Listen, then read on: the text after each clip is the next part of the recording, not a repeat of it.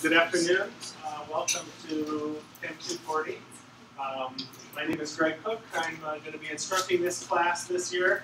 Hopefully it's going to go well. I actually haven't taught this specific class before, but I have taught the Organic Chemistry 341, 342 series for many years here. Is this microphone working? Change that a little bit. So I thought what I'd do is go through some introductory information in the class, talk a little bit about what I'm going to be expecting from you, because you're all very interested in learning organic chemistry, right?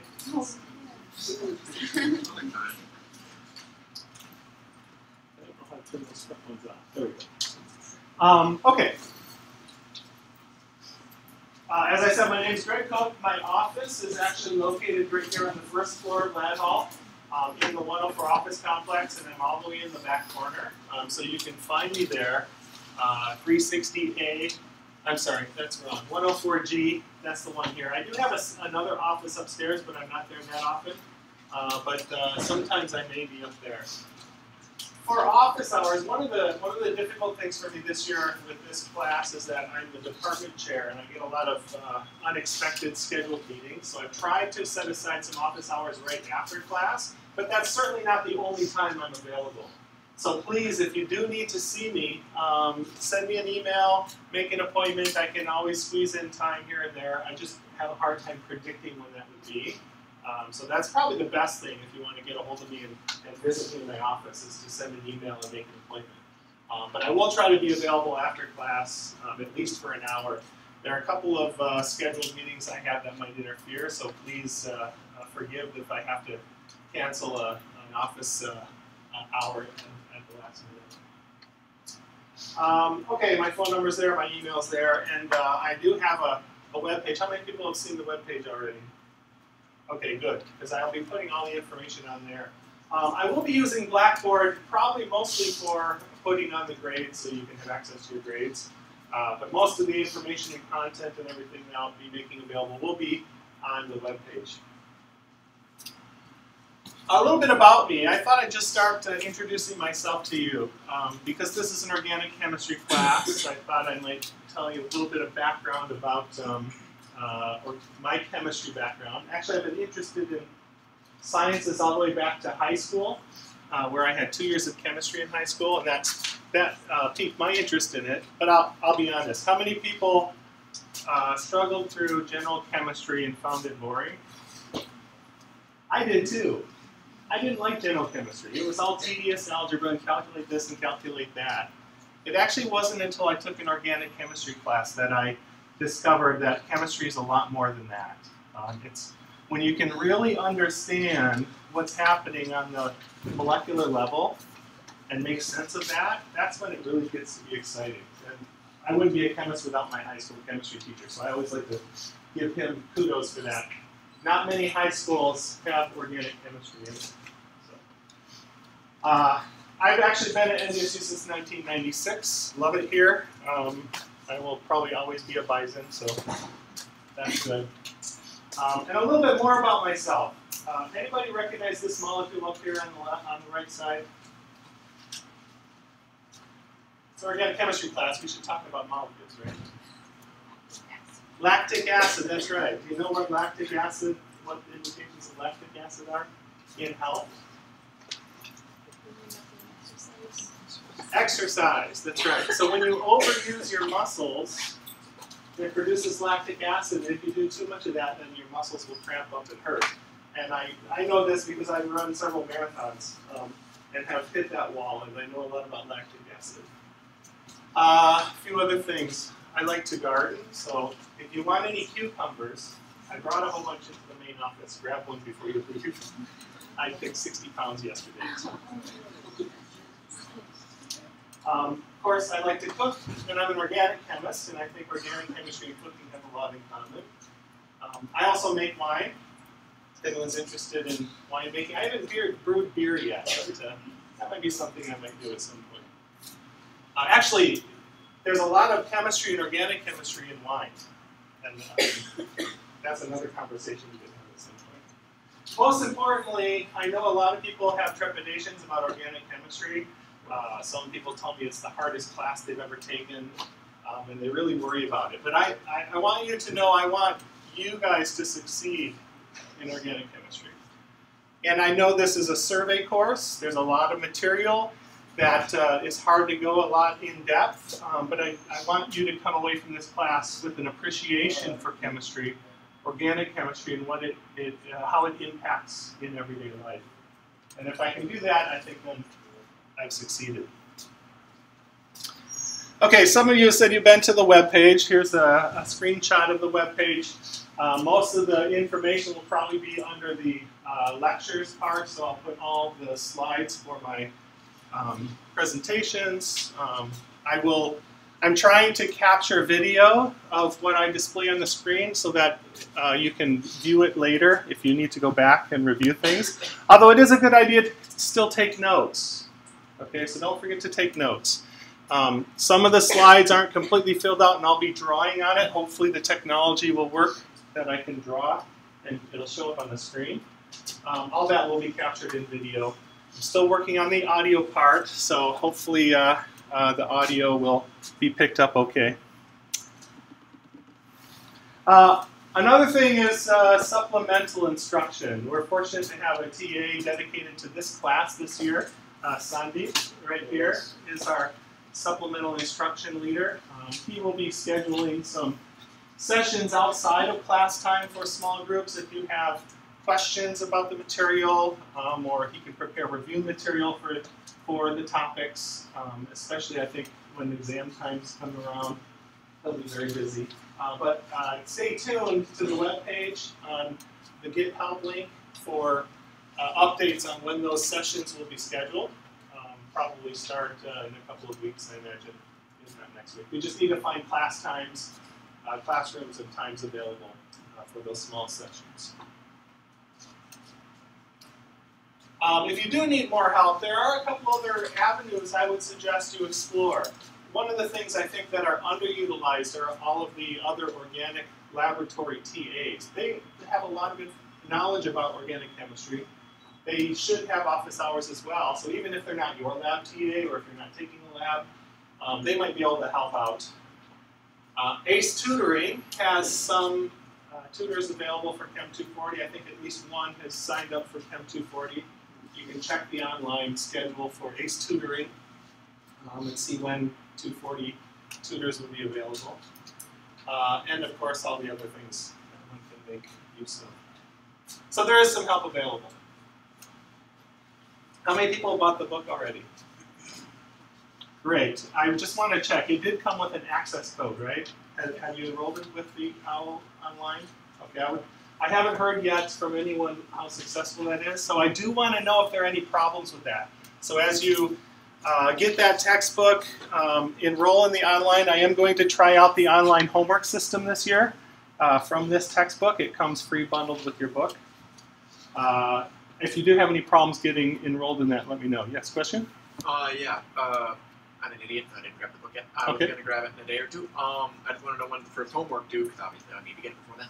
Good question. When is the first homework due? Well, there are two things that I made available already. Has anyone logged on to look yet? I have an assignment for Chapter 1, and I have there's an introduction to how to use the online homework system. Now, I did set a due date of next Monday. That might be a little early, so I will probably be extending that. It might take more than a week for everyone to get on board. So I'll be monitoring the access, and we'll see how that goes. Okay, so, but if we can target by next Monday, that would be great. Trying to do. Question? Okay, so I got my book from CHEM instead of buying it, so obviously it didn't come with Okay. buy that separately or Yeah, so if you go to the webpage and look under the homework link, there's a sheet from Cengage which lists how you could access to purchase just the online system separately. I did get a good deal on the book bundle, so hopefully you didn't pay more than but yeah, if you don't have the textbook itself, you can purchase the OWL online from Cengage directly. There's a couple of ways to do that. But there's a handout link on the webpage. Okay, grading in this class. I've set out the grading in this way. What I'm planning to do is have 3 exams throughout this semester during class time. So 3 midterm exams, and then a final exam will be comprehensive.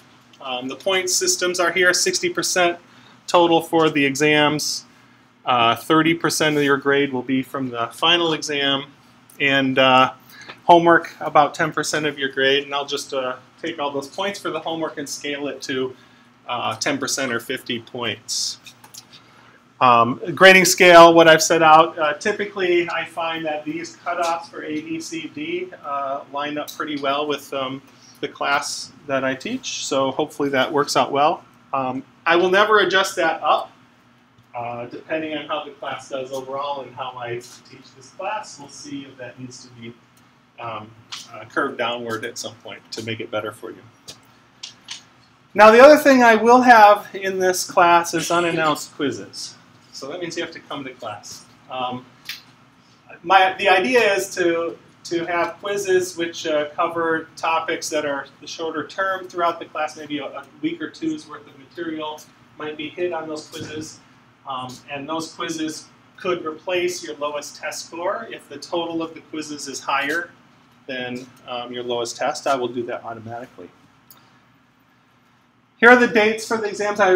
Please write them down now. I do have a schedule for the course on topics, although that can always change, but the exam dates are going to be set in stone, hopefully, if there are no issues or problems.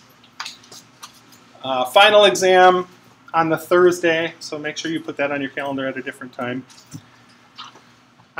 Also, it's really hard to do makeup exams after the fact, but I do realize that people have school functions and things that they need to go to sometimes that might cause you to miss an exam. Please contact me about a week ahead of time and arrange to take the exam before. Yes? You might have the wrong date for the final. Oh yes, I do, sorry. That was a case error. That should be December. It's the Thursday of the December finals week. 18th. 18th, yes. Thank you. Good, you're on your toes. Third midterm in November, then travel back in time to take the final last year. That works.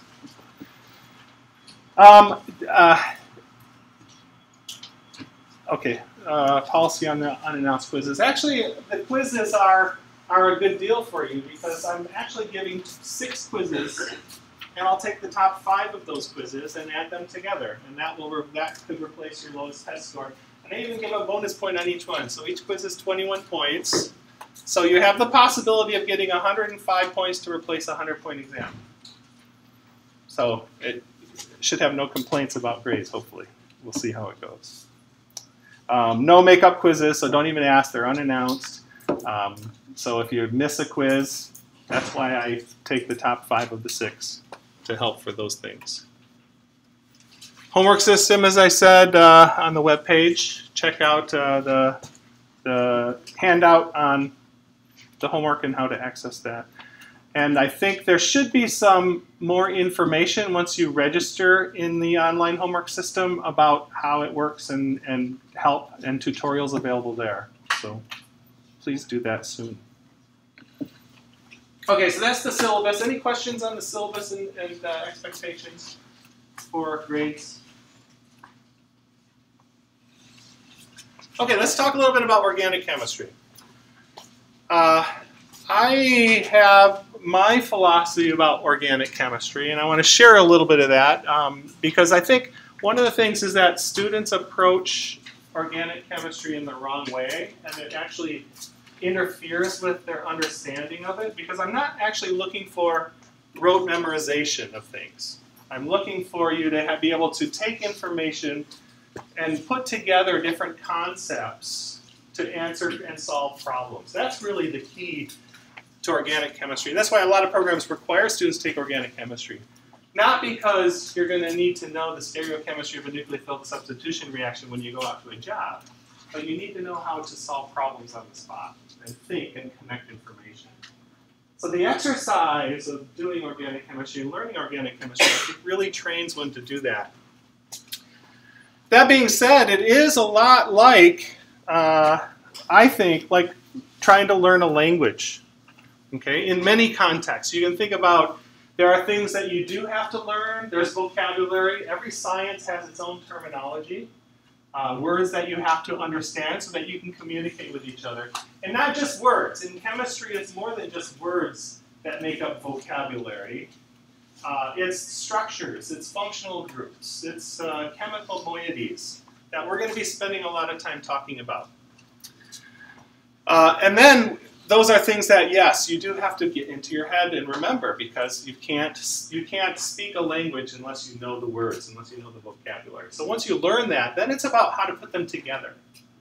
That's the grammar. That's the constructing sentences, if you will, or chemical sentences. So knowing about reactivity, knowing electronic properties, knowing how, if you see a functional group in one molecule, how it might behave in another molecule should be similar if you know the general properties. So if you can learn concepts and properties of things as we go along, then it should make it a lot easier for you to connect the dots and put that all together. So again, if you think you can just memorize everything, you'll never succeed because there's just too much to memorize. You have to learn the concept so that you can solve the problem without having to put everything into your brain. So I do expect that. I expect you to be able to take what you learn and connect it beyond what you've just memorized. That's really what chemistry is about. So you can go through some of these things. I do have some suggestions. People have different learning styles, so these are just suggestions, but there are things that helped me when I learned organic chemistry. I found that learning things was easier for me if I used as many senses as possible when I was learning it. So not just sitting here listening to me and seeing it. Those are two senses, right? Hearing, seeing, but actually writing. Then you're actually feeling that pen on the paper. I took my notes and rewrote them over and over again. At the same time, I spoke it out loud because then it reinforced those concepts in my head. So those are things I suggest. Rewrite your notes or look at your notes. Study together. Get help when you need it to explain things. So don't rely on a misunderstanding because that can really throw you off. Molecular model sets can help. Organic chemistry is a very visual science, and if you know those tests where you have a three-dimensional object that's been unfolded and put onto the paper, and you have to say, what does that object look like? Some people are very good at visualizing that 3 dimensions in their head, and some people are not. It's the way the brains are wired differently. If you have trouble doing those kinds of tests, it might be a good idea to get molecular models so you can see molecules in 3 dimensions, because it is a spatial 3-dimensional structure that gives us a lot of insight in chemistry. Now, some people like to use flashcards. I have kind of mixed feelings about flashcards when you're learning reactions, because they tend to promote memorization rather than understanding. But they can sometimes help. And I just want to suggest if you are going to use flashcards to remember reactions, think about it in this kind of arrangement for an organic reaction. You have some molecule or a set of molecules are substrates. That's one part of it. You have some reagents or conditions that are acting upon that to do a chemical reaction, and then you have the product structures. And what I do or would suggest, if you need to use flashcards to learn things, for each reaction type that you're trying to learn, make 3 flashcards. One where you have 2 of these components, let's say in this reaction, the starting material and the reagents it's reacting with. What is the product? Have the product on the back of your card. You could then do an example where you have products and conditions. What did you have to start with? It's the same reaction, just a second card, but with something else missing from it. And of course, the third card for the same reaction would have the reagents missing. So in all that describes one reaction. And on the back of the card, I would probably write more details. Starting material, reagents, products, information about the reaction, which is the major product, why it might be a major product, what's some of the details of that reaction, and mechanism, things like that. So if you need to use flashcards to help learn some of the chemistry, by all means do so. Be careful about memorization, but mix them up with more than one card with different things missing, and I think that helps.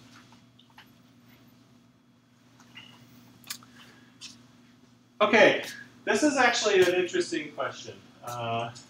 Do you learn better reading the book, or watching videos, or coming to class? I think coming to class is important. I've done statistics on this. So, for example,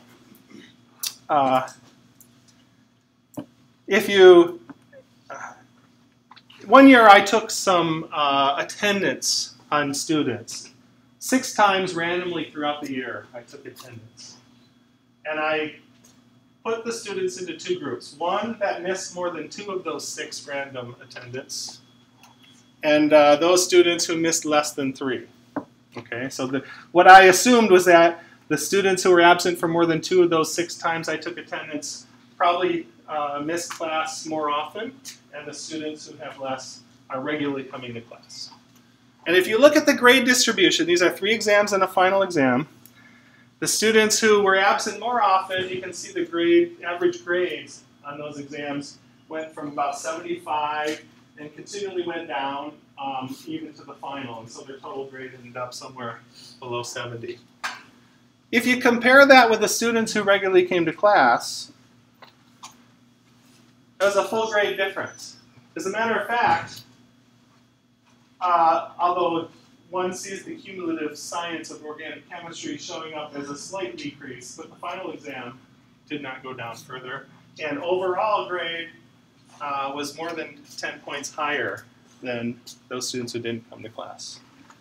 So if you think not coming to class, you can still learn it, I would say the data doesn't support that. So please come to class. Hopefully I'll make it fun for you. In the syllabus I have a schedule of topics, and I want to explain a little bit about those topics. You can see the about 3 chapters in between each exam. As I said, I haven't taught this particular class before, and I haven't taught from this book before, so I'm not quite sure about the timing of this. So we'll see how far along we get before each exam, and we'll just cover material up until then. I do want to point out the last couple of chapters. This is somewhat condensed in time. So my goal here is to cover most of these chapters pretty much in depth, but then the last couple of slots here I have amine compounds and biomolecules, and notice there's like 3 chapters here. I don't expect you to learn all those chapters and learn the whole chapter in one day. What I want to do is just cover some of the highlights and high points of those, information that you might need for whatever degree that you're going on into. So those last couple of topics will be probably even more broad and more of a survey. A lot informational. Okay? Structure is so important in organic chemistry. Knowing how to draw them, understanding what structures mean and relate to the chemistry is important. And so the more you can practice drawing structures, the better.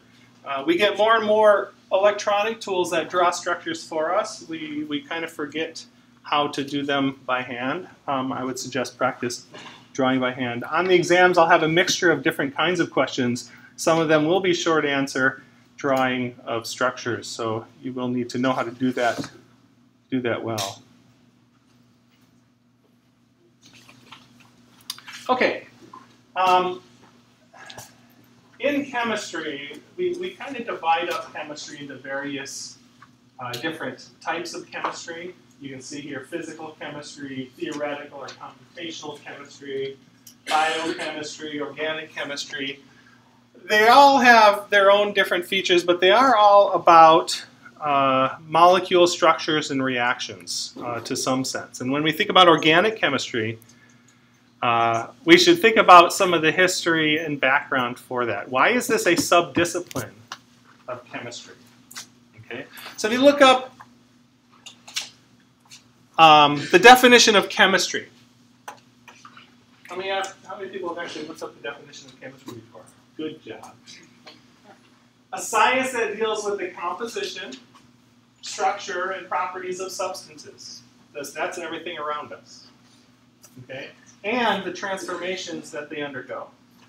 That's the real key thing about chemistry. What are the transformations that happen with substances?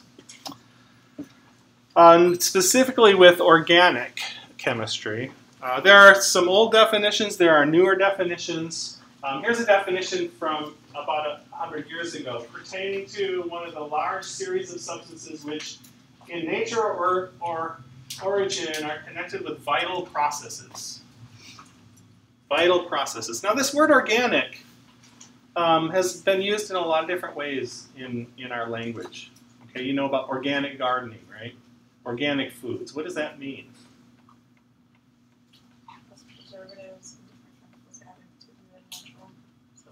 Presumably, the answer was less preservatives and less chemicals added to those plants, right? I've learned it means expensive. That's true, it means expensive. You can say something's organic, but it could cost a lot more. Organic could mean more toxic. Some of the organic fertilizers are contaminated with bacteria that are more toxic than, say, a pure fertilizer, one single chemical entity. So, you can debate which of those is safer and better. There are, of course, a lot of other impacts. But the organic in that regard, I think, is different than the kind of what we talk about in terms of organic chemistry. But it derives from the same thing. Its origins were from life, okay, natural life, living things. In the 18th century, that's what they thought. All organic molecules obtained from living organisms, and they possess a so-called mysterious vital force, some life energy. They thought that you couldn't make organic molecules without the influence of this sort of magic life force. Until in the 19th century, Frederick Wohler made an organic molecule, urea, from an inorganic salt that didn't come from anything living. So he took ammonium cyanate, which was a mineral, heated that up, and got urea, which comes from living organisms. So for the first time, they demonstrated that an organic molecule doesn't necessarily have to come from something living. Also in the 20th century, there's a famous experiment by Urey and Miller. They took together basic building blocks, methane, ammonia, and water, and sealed it up and discharged it with electrical charges. And out of that mix came these organic molecules, amino acids, okay, which was thought to only arise from living organisms, but clearly from molecules which are not derived from living organisms.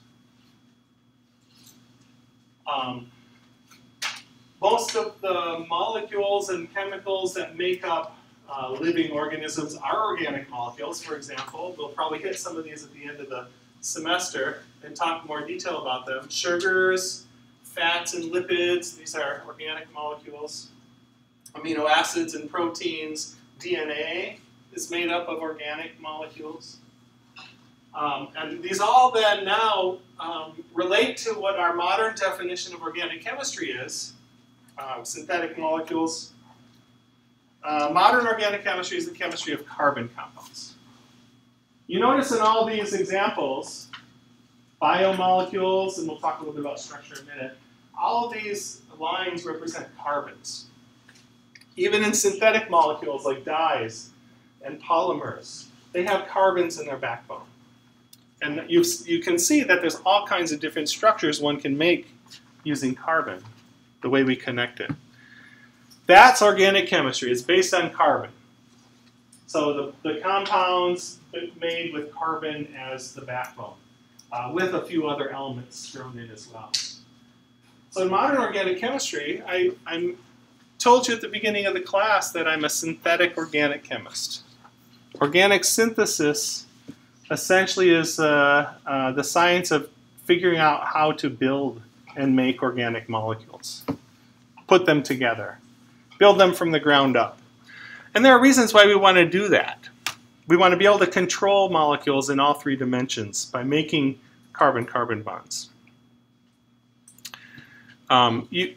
You're very well familiar with the periodic table. Most of the chemistry of organic compounds is focused here on the periodic table. Carbon, of course, hydrogen makes up the most of it, but then you a few other elements added in, provide different functional groups, provide different properties appended onto those molecules, and then allow you to manipulate those organic molecules. And biological systems make use of these other elements also, as you saw in when I showed you the DNA bases, there were nitrogen atoms in there. Those nitrogen atoms are very important for that interaction between molecules. Organic molecules. Here's a couple other examples. A simple one. Methane is the simplest of organic molecules, made up of 1 carbon, 4 hydrogens. The structure is shown here. Benzene. There's a structure of benzene. Also an organic molecule made up of carbon and hydrogen, what we would refer to as a hydrocarbon. Anything that's just carbon and hydrogen would be hydrocarbon. They have different properties. Methane we use as a fuel. It burns. Benzene, well, it's used as a solvent or a fuel or other things as well. They have different properties in terms of their toxicities. Some good, some bad. So it depends. But how do we build them, and why is it useful? I love this quote in 2006. It's a little while ago, but the director of the National Institutes of Health carried out a study because he was looking at science funding and looking at the barriers to the progress in biomedical research. That is, research in addressing human diseases mostly. And interestingly, you could look at biology, biochemistry, cellular biology, any of these types of fields of science. But what he found, what was really the bottleneck, was not enough synthetic organic chemistry. Because these researchers need organic molecules as tools and probes to understand these biological mechanisms, and they don't know how to make them. So they need people like me, fortunately, so I have a job. That's a good thing. But that's an interesting outcome of that study. And I just want to share, so one of my goals in this class is to try to give you an appreciation for organic chemistry and why it's important. So I just want to share a couple of stories. Here's 2 molecules. Natural products. We call a natural product some molecule that we isolate from a natural source. So it's found in nature.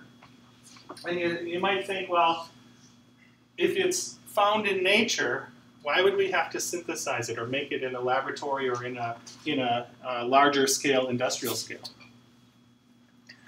Well, let me just tell you a little bit about this molecule on the bottom. It's a little bit, I would say, a little bit of a simple molecule. Epibetadine is the name of this molecule. You can see it has some carbons on it. At each connection here, these are carbons.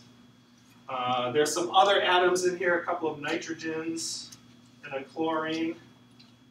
A little bit of a simple molecule, not too large and complex. But the National Institute of Health was very interested in this molecule. It comes from Ecuador, from this cute little tree frog. Actually, it's found in the skins of those tree frogs. And when this compound was isolated from nature and taken into a laboratory and tested. It was found to bind to pain receptors to provide analgesic pain control. So it was an interesting target that it was binding to in a biological system, which, by the way, pain management, chronic pain management, still a huge, huge problem in medicine. Hard to address. How is chronic pain managed today? Anybody know? Medicine therapy. Therapy, yes, mostly with narcotic type drugs, painkillers. People then get addicted to these, and it doesn't do a good job. And then people become sort of used to those, and they have to have more and more. Chronic pain is a huge problem. This compound was 500 times more potent than morphine. But it didn't bind to the same centers of the brain where you would get addictions. So it was not a narcotic. That's why the National Institute of Health was interested in that. You can see that there's potential for studying this molecule and seeing how it's working and maybe coming up with even safer analogs. Problem is, they had to grind up 750 frogs to get 1 milligram. So there's no way you could get this molecule in enough quantity from natural sources. You have to have a way to make it. And that's important. So you need synthetic chemists. Another interesting story is the molecule on the top. It's a little more complex molecule. You can see it's somewhat of a complex structure, something I would never ask you to tell me how to make in this class. It took a team of, I don't know, 100 scientists 10 years in order to synthesize this molecule for the first time and work out all of that chemistry. But it's isolated. It's a molecule which was isolated from the bark of a yew tree in the Pacific Northwest of the United States. And it was found to kill ovarian cancer cells. And it is now one of the best treatments for ovarian cancer and has saved many, many lives. This is a molecule which can be taken from the bark of those trees. They have to actually kill the tree to get it. They have to cut down the tree, take the bark, extract the molecule out of it. But it's from a plant. So one of the things we think about in obtaining materials from natural sources, you can just grow the plant and make more of it, right? Well, it turns out in order to get enough molecules to study, they had to cut down a lot of the old growth forests to get these trees. And then they started these tree farms. They were planting these yew trees in tree farms. And they grew up and they cut them down and stripped the bark off looking for Taxol. And there was no Taxol. It's only produced in the old growth forests. Another problem, right? You have a natural molecule which has a potential huge beneficial human impact. You can't get it from nature because those old growth forests, you can't wait 1,000 years for those forests to produce Taxol every time you need more. Okay, it's not possible. So fortunately, they found part of the molecule, the more complicated right half of this molecule, was found in the needles of a common shrub that they could then just collect the needles and not kill the plant. And then organic chemists found a way to synthesize the rest of it and attach it on and then prepare Taxol for therapeutic use. So now it's made on quite large scale in order to treat ovarian cancer. So I think that hopefully that gives you a little bit of a sense as to why, at least in my opinion, why organic chemistry is important and why we need to understand something about chemistry. Let's see, what time is it? All right. Okay, so let's talk about then where your book starts. Chapter 1 is essentially a review of a lot of the principles that you learned in general chemistry, maybe with a little more detail. But what's important in order to understand organic chemistry is to have a good foundation, a good grounding in structure and bonding. Okay? Again, organic chemistry I think is very visual, very conceptual. So I want to talk a little bit about some of these topics. Atomic and molecular structure, how that structure of atoms leads to bonding and building of molecules, properties of those molecules, and then probably one of the most common types of interactions, acid-base type of reactions in chemistry. So when we think about structure, okay, structure is like a foundation, right? The bones, what a object looks like in 3 dimensions. That's really important too. 3 dimensions, and I keep stressing this because in order to understand chemistry, you have to understand this in 3 dimensions. Structure defined as the sequence of connections that defines a molecule, including the spatial orientation of those connections. We'll talk later on in this semester about chirality and chiral molecules because life is inherently chiral or handed. There's handedness in nature and in molecules. And it's very difficult to control which mirror image of a molecule you might generate. And that's critical for biology. So spatial orientation and knowing structure is crucial. All right. So let's start at the basic. An atom. Is an atom the smallest particle in the universe? No. No. We all know this, right? Atoms are not even the smallest particle. They're subatomic particles. We have nucleus that contains protons and neutrons. Around the nucleus we have electrons, right? Hopefully you know the basic structure of an atom. Mass of an electron, 10 to the minus 31, relative to a proton and neutron, which is 10 to the minus 27. Both small, but obviously the electron is almost insignificant in the mass of an atom because it's the protons and neutrons which are the heaviest. So you take the simplest one, right? We have this sort of picture in our mind of what, let's say, a hydrogen atom looks like. You have a nucleus which exists in hydrogen, which is just 1 proton. Around that positively charged proton is a negatively charged electron. Where is that electron? Where is it located? Sure. We don't know for sure. It could potentially be found in a sphere around that proton. Okay, but we never know for sure where it is. So I think some of these pictures of atoms like circling, you've seen those animated pictures of electrons circling around a nucleus. That's not really real. They're not going around in orbits. We don't actually know how it moves. We just know that there's a probability of finding it somewhere in that space.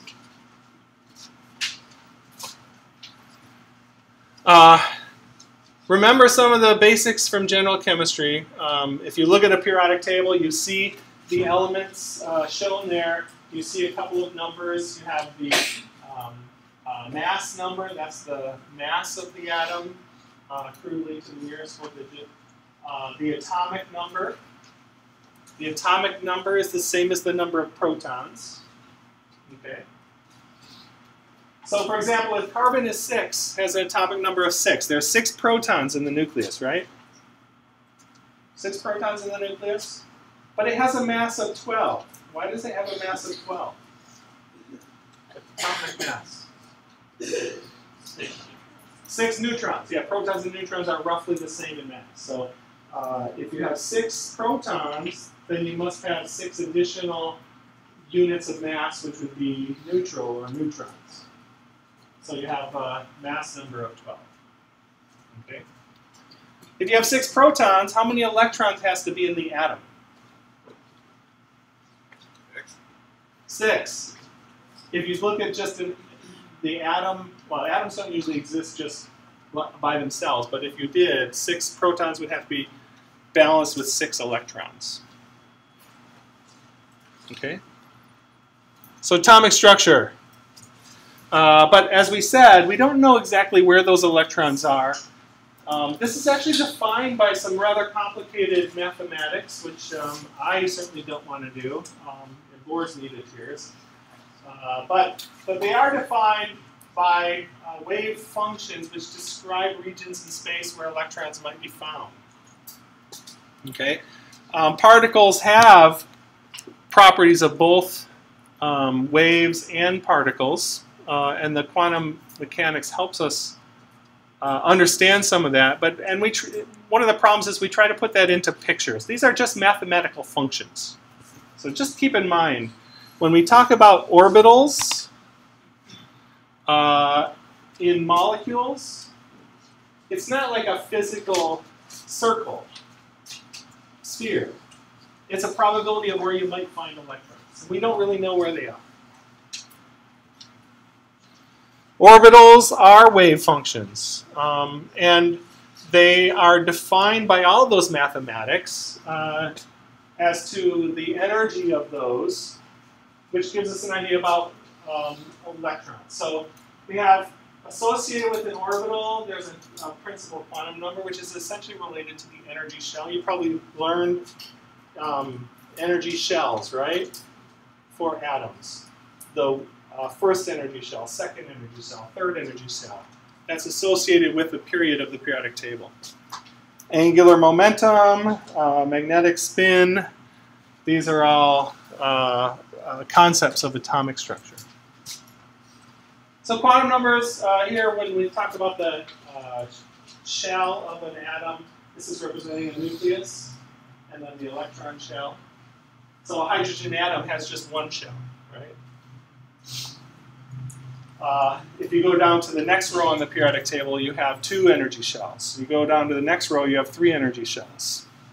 The shapes of those is described by the angular momentum. So here we have an s orbital, which is described by the mathematics as being spherical in shape, as I showed the hydrogen atom. Again, it's not a ball, it's empty space. The electron could be anywhere in there, most likely. I'm not going to worry about the shape of the orbitals. So we know that there are different kinds of orbitals. And it's just defined by the mathematics as to the shape. So an s orbital is spherical. A p orbital is more of a dumbbell shaped. And really those are, we don't have to worry about d and f orbitals too much in organic chemistry. Those are for transition metals. We need to be mostly concerned with s and p orbitals. So we know that every shell has an s orbital, right? And then once you get to the second shell, then you have p orbitals, which are roughly shaped like this. Again, the region where you most likely to find electrons that are contained in that orbital. And there are 3 of them, each oriented in a different direction. X direction, Y direction, Z direction. Okay. And then each of those electrons, there can only be 2 in an orbital. Hopefully this is all coming back to you, right? You can put 2 electrons in each orbital. They have to be opposite spin. The electrons can't be the same spin in the same orbital. That's just related to this spin quantum number. But you probably spent some time constructing electron configurations, hopefully in general chemistry, right? Yes? It's actually pretty easy. Depending on the atom and how many electrons there are, you just fill them up into the higher and higher energy shells. So in the first energy shell, there's just 1 s orbital, which can hold 2 electrons. If you have more electrons that need to go somewhere, they're filled in into the second energy shell, first with the s, and then with p's, and so on. I'm going through this a little bit because it will help explain some of the structure for carbons and organic molecules. So back to the periodic table. All right, periodic table is constructed in a way which makes sense of how the number of electrons are filling various levels. So if you look at the very top level of that periodic table, that's the first energy shell. That's the first period of the periodic table. Just hydrogen and helium.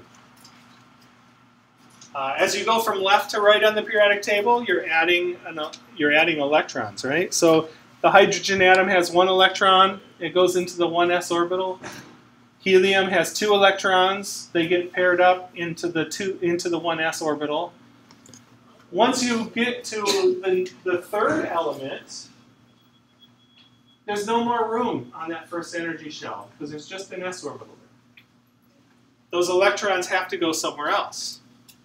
So you go to the second energy shell. That's the second period. Where on the left side of this periodic table, lithium would have an electron in the 2s orbital. Beryllium would have 2 electrons in the 2s orbital. Okay. Now that orbital's filled. Where does the next electron have to go? To p orbitals. Okay, we have 3 p orbitals. So all the way over here, this block is talking about p orbitals. Okay, these are s orbitals. See how the periodic table works?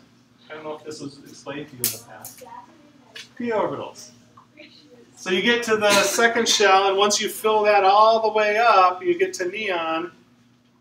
It's filled. The second energy level is filled with s and p's. Then you go to the third energy level.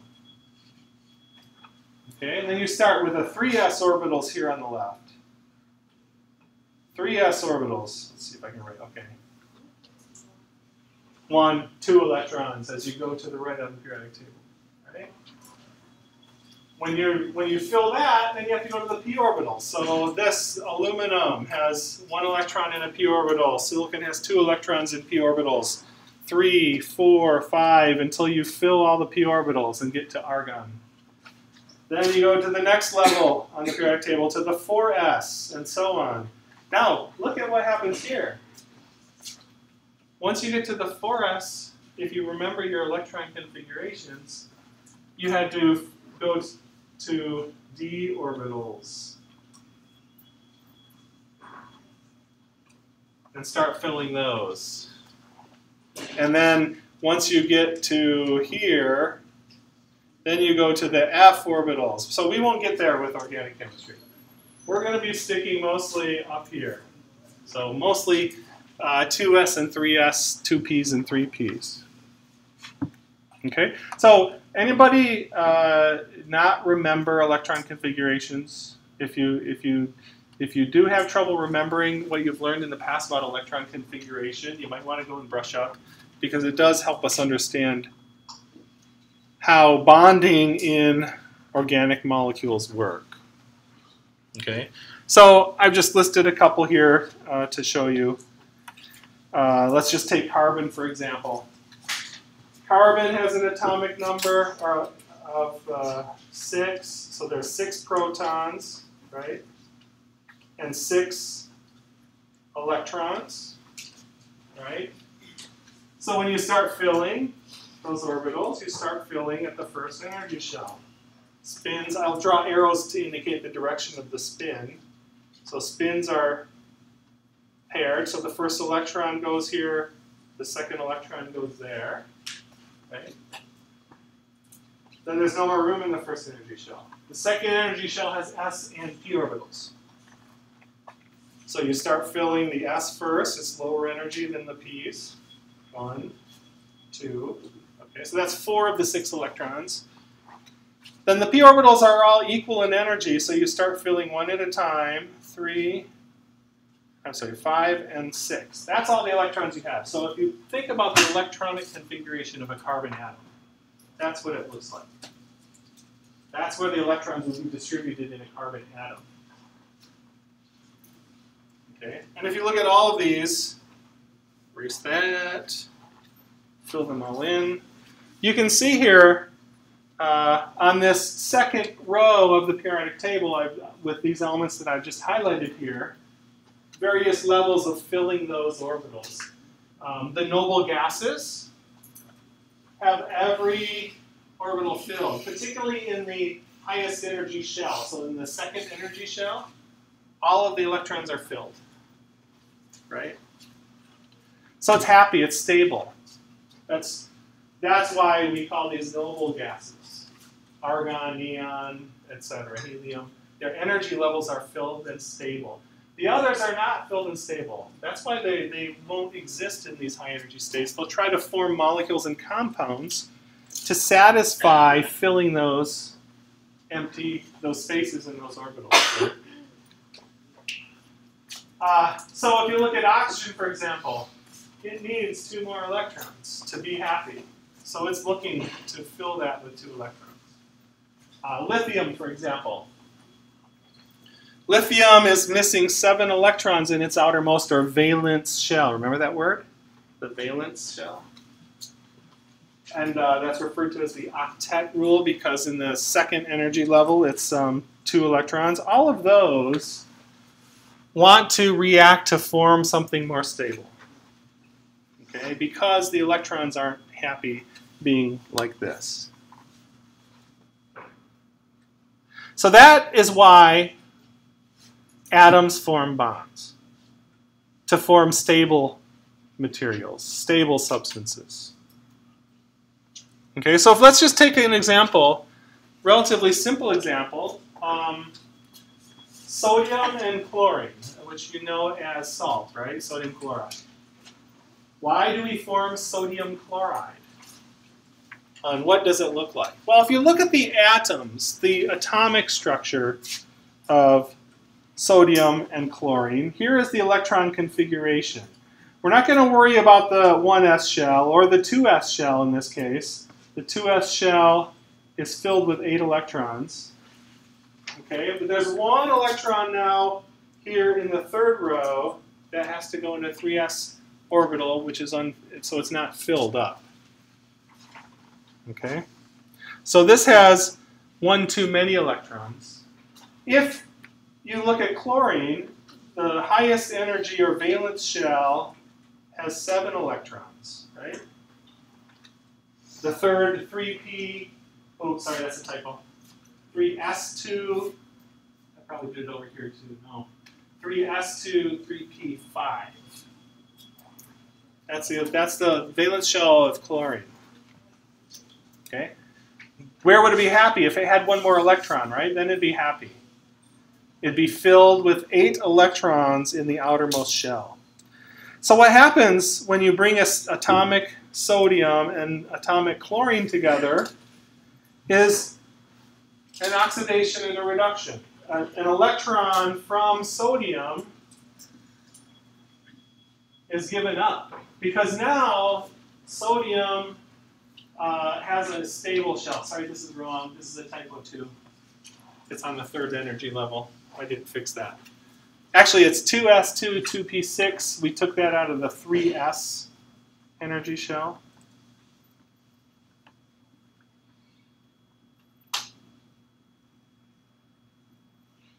My apologies. Same thing with the chlorine. It's in the 3rd energy shell. So electron goes from sodium to chlorine. Sodium now has the highest energy shell that has electrons is the 2nd shell. It's filled. It's happy.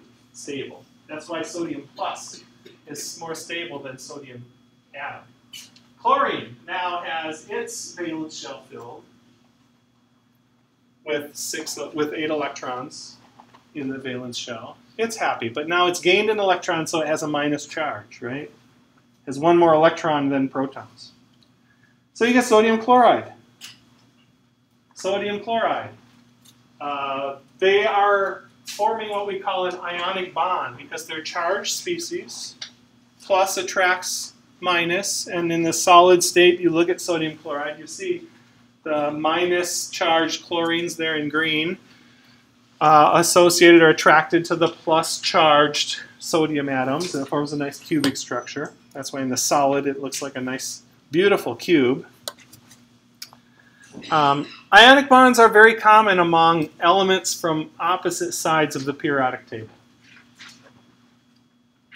Sodium, if it loses 1 electron, then it can get happy and stable. Chlorine, if it just gains 1 electron, it can become stable, right? Because of the electron configurations. But organic chemistry, we're talking about carbon, right? What's the electron configuration of carbon?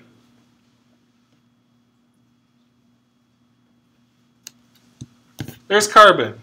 1s2 in the 1st energy shell, that's filled. You go to the 2nd energy shell, 2s2, 2p2. That's the total, all 6 electrons of carbon. 4 of them are in the valence shell, right? The highest energy shell. So that those 4 electrons. So in order to become stable, what would carbon have to do? Gain or lose how many electrons? 4, right?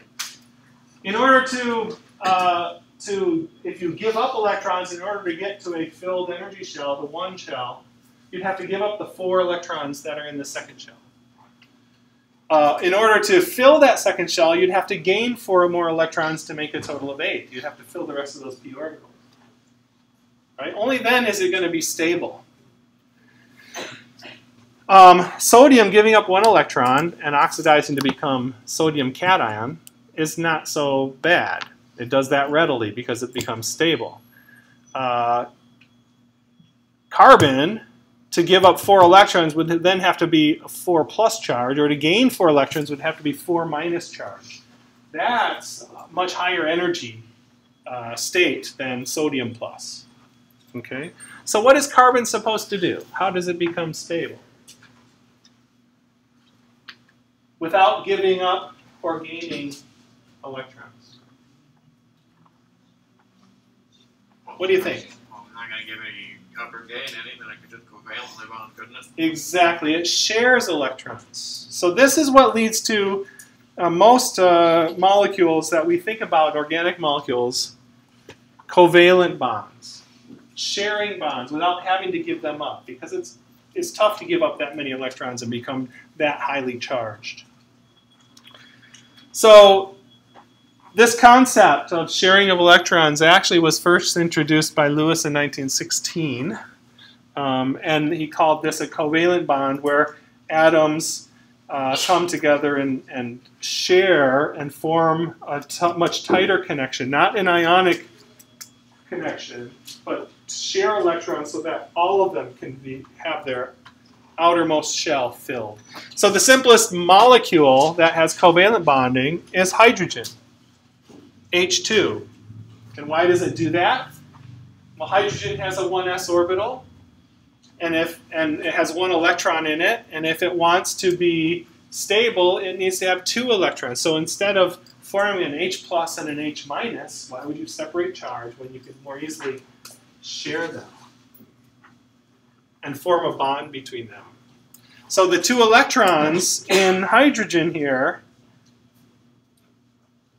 are now being shared between them. So both of them are benefiting from having their S energy level filled, their 1s shell filled. Okay? And that's the same thing with many other molecules. Fluorine, chlorine, bromine, iodine. You always see those halogens as the diatomic molecule, right? That's because they're sharing electrons. Fluorine, although fluorine could gain an electron and become fluoride, sodium fluoride, sodium chloride, when they're with each other, they have the same electronegativity. So it's hard to give one electron from one to another of the same kind. Instead, it'll just share it. They can bond together. Now both fluorines have 8 electrons around them to fill their 2s and 2p shell. Okay.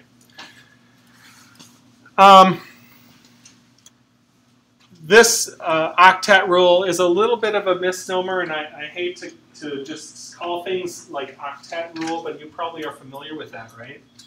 And that's because anything beyond the second level has 8 electrons, second level and above. But if you're just a hydrogen, there's only an s orbital with only 2 electrons. So do you call that a duo rule?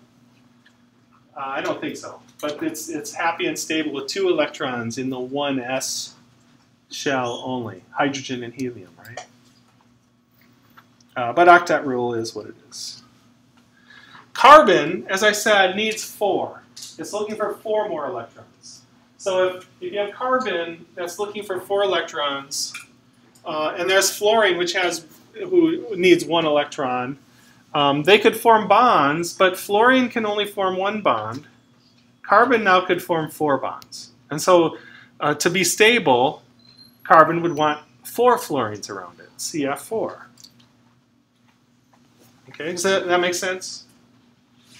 I know it's kind of basic and it's probably a lot of review for you, but that's okay. We'll bring everyone up to speed. This, by the way, is what we refer to as a Lewis structure, where we draw the atoms and then all the electrons, including the ones that are just lone pairs and the electrons that are shared. Now, this takes a lot of trouble writing. I have to say organic chemists are lazy. We like to simplify drawing things. So instead of drawing all those electrons, an organic chemist would draw a line between the atoms to indicate the shared electrons. So the two electrons on the Lewis structure that would be shared are represented by one line between the atoms. Okay, so keep that in mind. That's 2 electrons, initially one coming from each atom. Okay.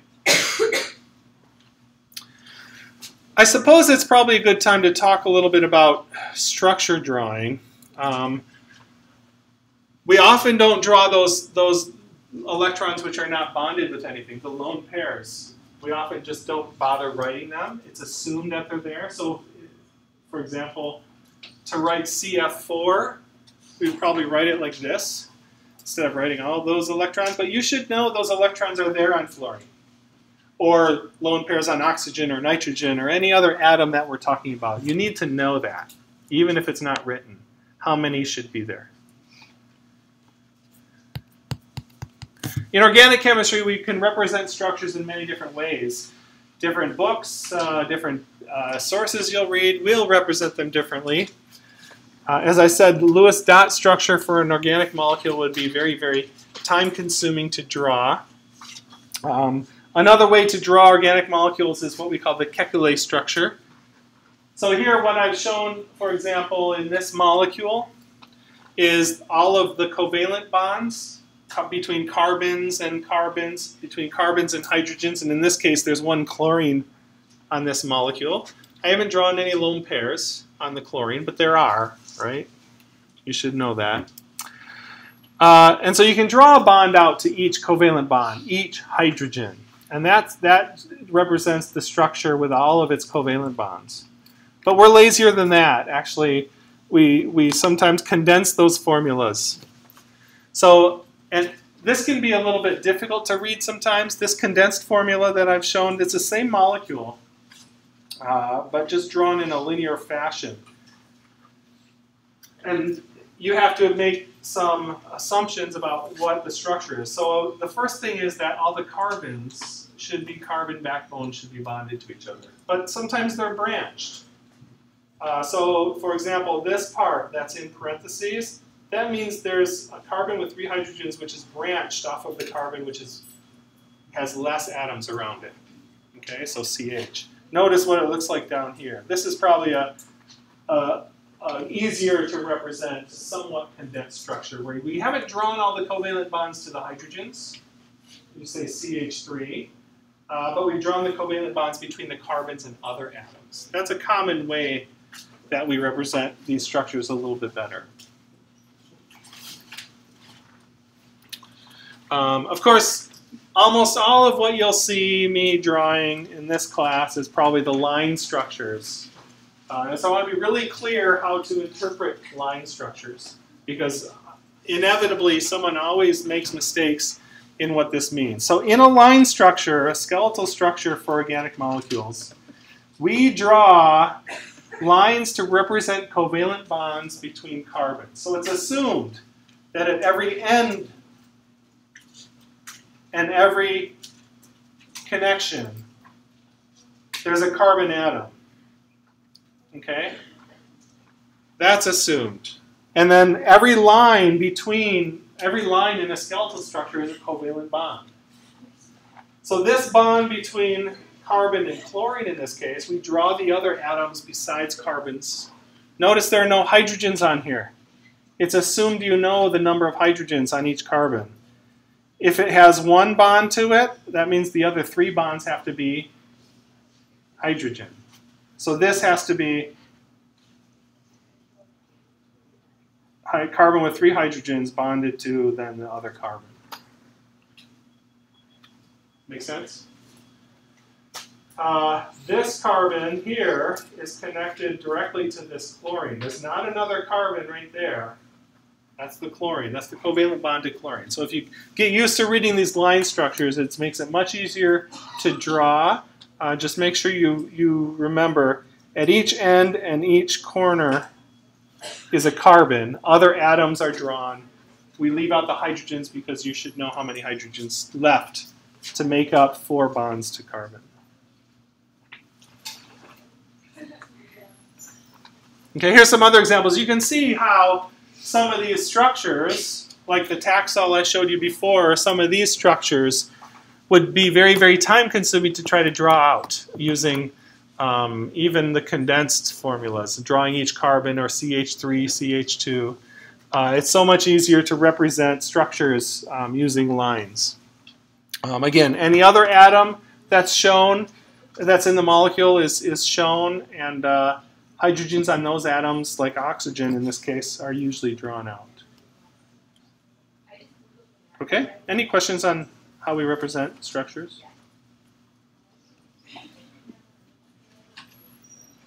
Oops.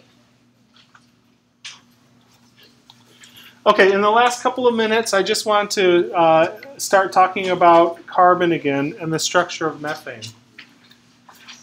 So when you think about carbon, it's valence shell that's forming bonds, right? 2s and there's an s orbital and 3p orbitals. There are 4 electrons already from carbon. It can form 4 more bonds, and so something like CH4 methane seems reasonable, right? But in 3 dimensions, it has a structure which looks like this. It's a symmetric structure. It's not flat on the page. It's actually a tetrahedral. So each of the bonds to hydrogen are spread out as far as they can be in 3 dimensions from that center carbon point. That defines a tetrahedron. The bond angle between CH is 109.5 degrees, and that's true for every bond in that molecule. But does that structure make sense with what you know about the shapes of orbitals? What's the electron configuration of carbon? Right here, right? Atomic carbon has this electron configuration. The s orbital has 2 electrons. There are 3p orbitals, 2 of which each contain an electron. How do you overlap those orbitals and share them with 4 hydrogens?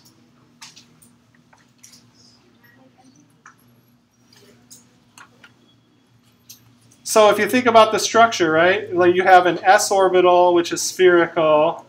There are 2 electrons in it. Sorry, this drawing's not very good. 2 electrons in it. Then you have 3p orbitals, one in one direction. Let me change color here.